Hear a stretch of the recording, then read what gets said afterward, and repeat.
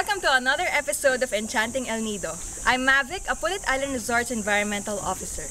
Today, I'm taking you to a meet and greet with a fishy celebrity. Don't get starstruck, because this little orange guy starred in an award-winning movie. Do you know who I'm talking about? None other than Nemo! So grab your snorkeling gear and let's meet him up close and personal. Let's go! Nemo was a clown anemonefish.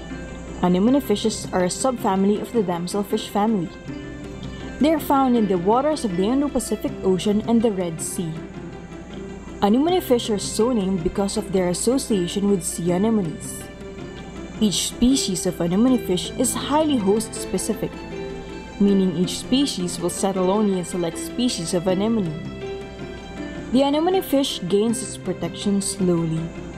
When it finds a suitable anemone to live in, it touches the anemone's tentacles over a period of several hours to days until it develops a layer of mucus that's resistant to the anemone's stings. This protection works with that anemone only. It'll get stung if it goes to another one. The anemonefish has a special relationship with the sea anemone. It eats the parasites living on the anemone and protects it from predators that might want to eat it. And in return, the fish also gets protection and a place to live in. Did you know that all anemonefish are born males? It's true! Can you spot the female in this group?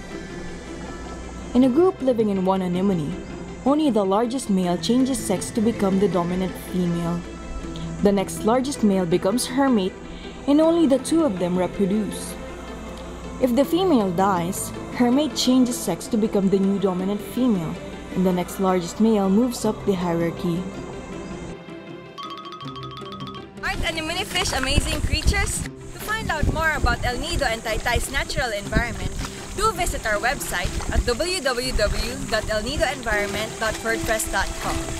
That's all that we have for today. I hope that you join me next time in another episode of Enchanting El Nido.